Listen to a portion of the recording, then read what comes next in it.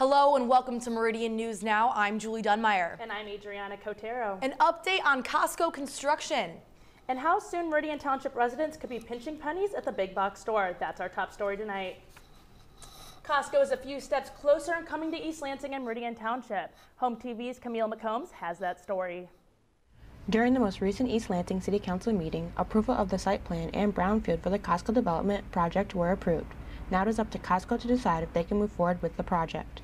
You know, if those approvals take place, I would anticipate that they won't have any trouble meeting their, I think they had indicated that they wanted to be open next fall. Costco asked East Lansing and Meridian Township for a combined $1.8 million to help reimburse them for some of their construction costs, but the entire amount wasn't approved during the City Council meeting. We agreed to pay for some of the studies that had to be done on that property and work that is clearly environmental protecting the environment in that area, which brought it to $1.5 million.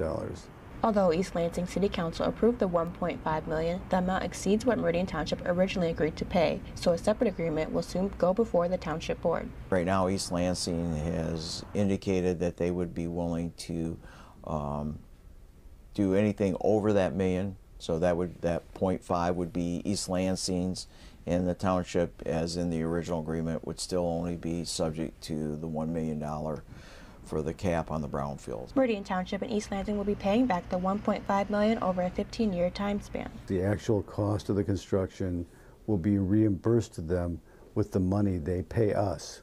So it's a good deal for both communities. In Meridian Township, Camille McCombs, HOMTV.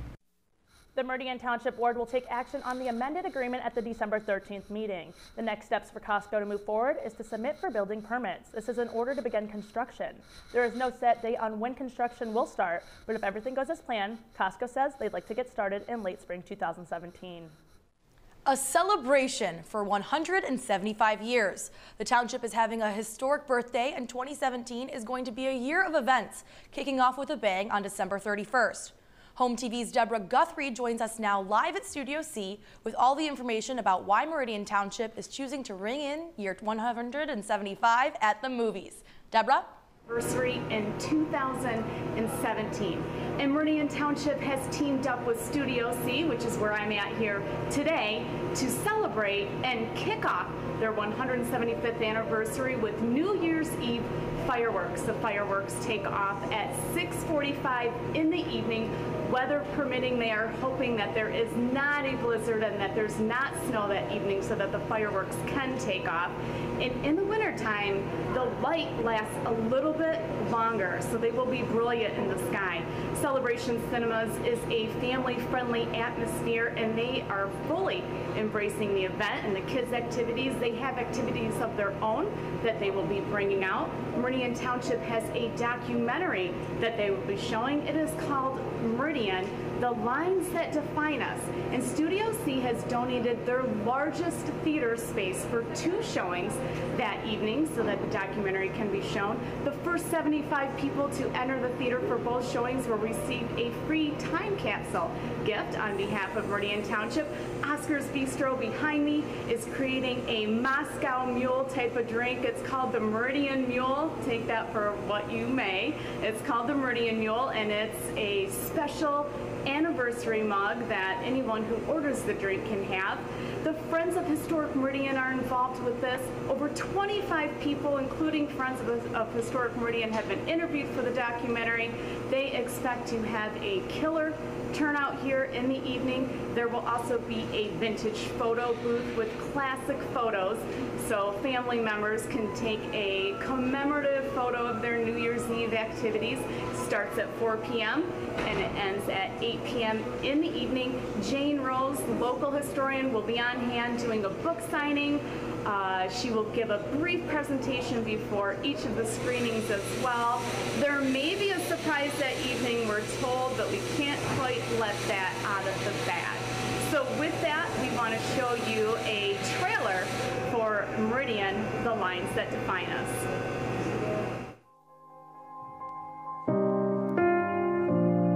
Sometimes we forget how much a simple line can shape our history. We communicate through lines.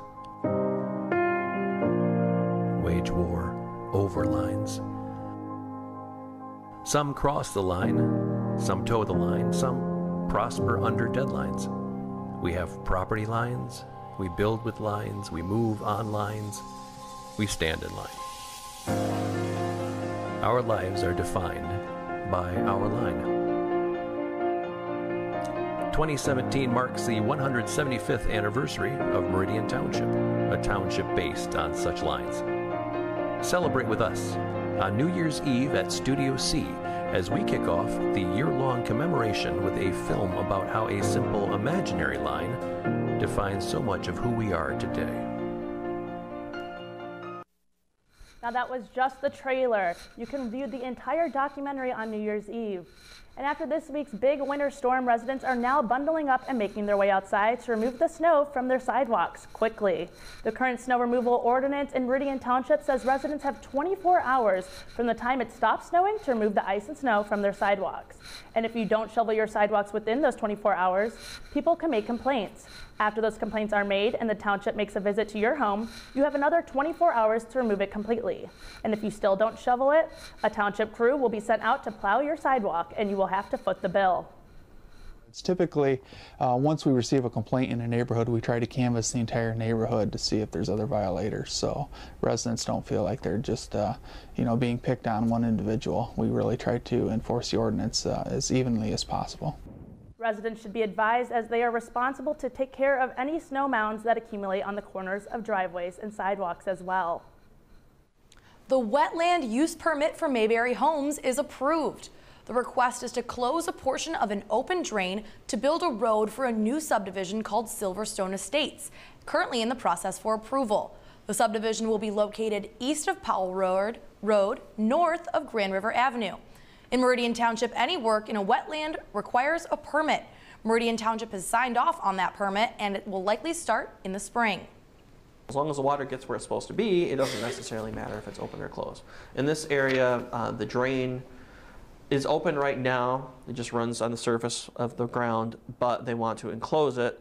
So what will happen is they'll, in a pipe, they enclose this area. So they're taking like 192 feet of the drain and putting a pipe in, digging down, putting a pipe in, and then putting dirt on top of it, and then they will build the road over the top of that. At the December 6th Township Board meeting, the board unanimously voted to approve 2 grants, the 2016 Assistance to Firefighters Grant and the Regional Hazmat 2016 Assistance to Firefighters Grant. These grants will help first responders obtain critically needed equipment, protective gear, emergency vehicles, training, and other sources needed to protect the public and emergency personnel from any related hazards. Meridian Township becoming more green with the new Sustainability and Climate Action Plan. At the December 7th Environmental Commission meeting, the Green Team presented the plan. It includes 5 objective categories. Objectives included energy efficiency, renewable energy, recycling and waste reduction, transportation, and water management. The Green Team feels that educating the community about the issues is a top priority. We could collaborate between departments and between organizations. If we put the question out there, maybe someone else might have ideas, or maybe there's someone doing it that in a neighborhood where we can highlight that success story. The Michigan Green Communities will meet on December 22nd to give input on this plan. Over the past 6 years, we've saved $250,000 on energy.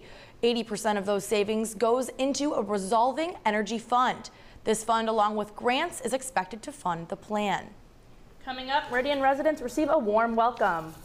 And how the election recount panned out. After the break on Meridian News Now, your source for community news.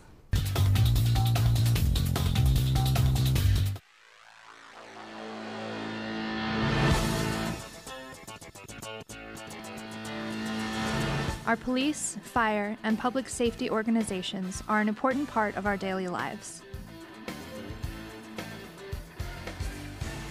See how they serve and protect by watching Beyond the Badge on HOMTV.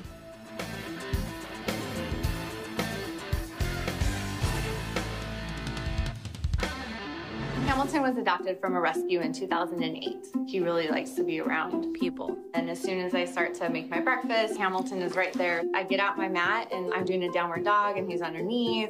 He's quite the pug about town. He gets invited to a lot of parties. He knows he's a pretty big deal. I mean, look at this little face. How could you not love him?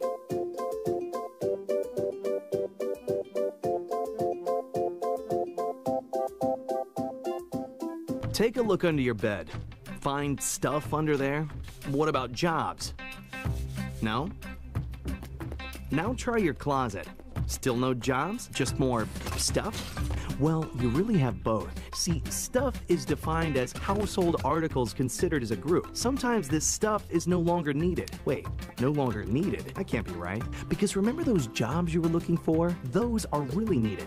And they're the stuff inside your stuff. Our job is to unlock those jobs. And it starts when you donate your stuff to your local Goodwill. Here's how we do it. When you donate to Goodwill, we sell your stuff to provide job training for people right here in your community. So just by teaming up with Goodwill, you help create jobs. And isn't that worth parting with the leftover keytar from your 80s cover band? Goodwill. Donate stuff, create jobs.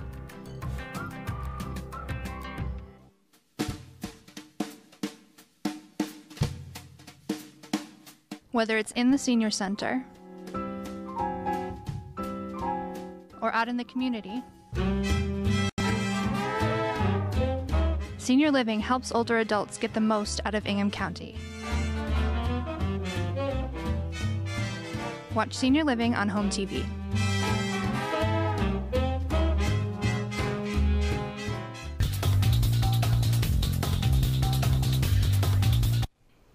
Welcome back. A presidential recount started in Michigan on Monday of last week and ended Wednesday after an order by a federal judge. But what goes into a recount and how the process works? I was there with the details. Here's that story. What's the magic number? A recount. 7, 8. To make sure it's right. To make sure we have we get the people put in office that we want to have in office. Let's get this recount started. Michigan, the second state to begin a presidential recount after Wisconsin, started going through ballots. One by one, on Monday after an order by a federal judge. Put them in 2 piles. Observers like George Mooring are here for one thing. Well, I think we should do it for our nation, not particularly for any party. This recount is happening because Green Party candidate Jill Stein says she wants to make sure the election is accurate and secure, even though the outcome will not likely result in a Stein presidency.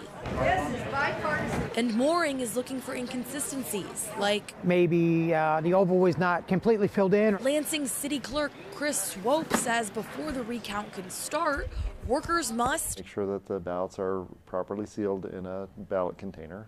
And the first step in the process is for recount workers to count the number of ballots in their ballot bags. They're checking to make sure that the number of ballots they currently have match the number of ballots collected on Election Day. And if that number is different, they have 3 chances to get it right, or else that precinct is determined not recountable. So we are at 100. Once a precinct is determined recountable, there are a couple different processes allowed. From my understanding, the process that is most likely to be used this time is to actually take the ballots and put them in a separate pile for each candidate. 5, we will now crisscross so we can get a fast count up to our number that we're looking for.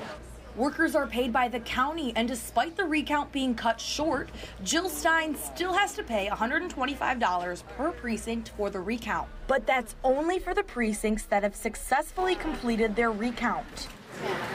I think we should be doing this on a systematic, regular basis because machines are fallible. And so far, we had no challenge since I've been here, so that is good. And the numbers all matched up. Clerk Swope says that most of the time, if a ballot is counted wrong, it's because of a simple human error, like too light of a pencil mark. And another reason some ballots in Ingham County, says County Clerk Barb Byram, were considered not recountable: tears in canvas ballot bags, or even bags not being sealed properly. Shaping the Avenue down Grand River and Michigan to encourage development. The goal of the Shaping the Avenue project is to put guidelines in place so that the space is connected from Michigan to Grand River. Representatives from Lansing to Lansing Township, East Lansing, Meridian Township, and CATA attended the tour. CATA hopes for an agreement to connect businesses and create a pedestrian-friendly environment. To open that up to make it all more connected, that cuts down on the traffic, and then if the people want to go to one restaurant and other members of your family want to go to the other one, and you can just say, fine, you go that way and you walk that way and you're parked somewhere in the middle, right? An effort to inspire economic development to support new and existing neighborhoods. The town planning consultants are hoping to work with community staff, business owners, and citizens to make this work. The holidays are just weeks away, and finding the perfect present can be tough. Hazlitt Library is making it easy on everyone with their traditional Hazlitt Friends book basket silent auction. I went to the bookend store to find out the details. Here's that story. A tradition gives a person a chance to look back and to look forward at the same time. Hazlitt Library's bookend store does just that, being a place for residents to donate their used books, and those books you bring in each year are used for more than just reading. As they come in each month, we go through the books, and if we think that they are in such great condition that we could put them in a basket, then we set them aside, and then in November we go through the books and see how we can collect enough of one particular idea for a basket. A basket for the annual Hazlitt Friends Book Basket Silent Auction, where community members bid on the 25 wrapped baskets. Book and volunteer coordinator Ginger Petty says these make for great holiday gifts. People seem to enjoy it. We've had several people that come every year and buy several baskets because it's completely put together. They don't have to wrap anything. It's got a gorgeous bow. Hazlitt Library has turned this event into a tradition, making its way from a New York library. Friends of the Hazlitt Library board members, Greg Wade, goes back to where he grew up in New York every year, and his little tiny library in his little tiny town does this, and he brought the idea to us. An idea that many Hazlitt families look forward to each year. We've had people standing around when the last bid is done to see if they won. It's wonderful to see that. Keeping traditions alive in Hazlitt, ADRIANA COTERO, HOMTV. Today, December 12th, is the last day to bid on these baskets, with the auction ending at 8 p.m. in the Hazlitt Library. Spreading joy in Meridian Township. That's the mission of two groups, Welcoming Michigan and Take on Hate, when they launched the Stand Strong, Respect Michigan Pledge. This pledge asks for community governments to take the pledge to welcome all people to their community in light of disturbing comments made at a national level, says Meridian Township Treasurer Julie Brixey. Right after the election, I began receiving calls from people who were very concerned about the hate occurrences that had been happening not only in our local community but throughout the country, and people were very disturbed by it. Julie Brixey, Township Treasurer, along with the rest of the Township Board, took the pledge. And coming up, a look at sports with HOMTV's Roya Burton. Roya basketball season is officially here. How are the local teams doing? Thanks, Julie and Adriana. Coming up, we will take a look at both Hazlitt and Okemos, whose girls and boys teams both had matchups this past Friday night. Okemos took home 2 wins, while it was a different story for the Hazlitt boys team. When we come back to Meridian News, your source for community news.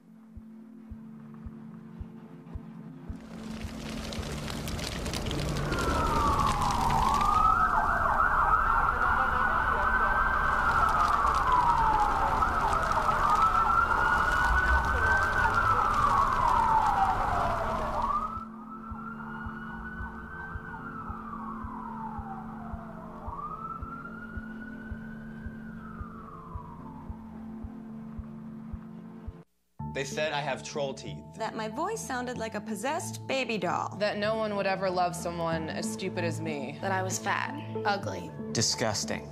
The effect of bullying is potent. We will no longer be the silent majority. Now, when you see online bullying, there's something you can do about it. We're gonna take action with the I. I am a witness. I am a witness. I am a witness. I am a witness. I am a witness, and so are you.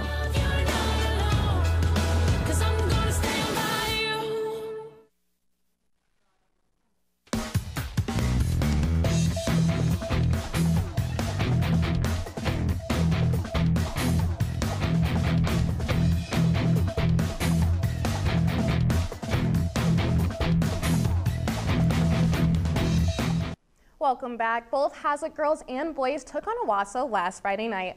A positive night for the girls who edged out Owasso 54-31. I had the chance to cover the Hazlitt boys team and it was a fight to the finish. At halftime, Hazlitt led Owasso 29-18. A change of pace going into the third period would have Hazlitt fighting to hold on to their lead.